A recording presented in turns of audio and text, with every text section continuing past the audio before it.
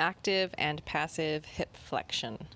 A lot of times hip flexors are tight because they are weak. So we're working on building strength at the end range of motion. So just begin by pulling your knee up to your chest and supporting it with your hands and feeling a nice deep stretch for a moment, trying to avoid kind of tucking the tail and bending the knee and arching the back and trying to squirm into the position. Just go as high as you can in comfort and with a little bit of tension through that hip flexor. Then go ahead and let go and see if you can hold your knee there for a 3 to 5 count. Repeat the same leg before switching to the other leg. If the knee drops a little bit when you let go, that's okay. Continue to try to maintain that hold.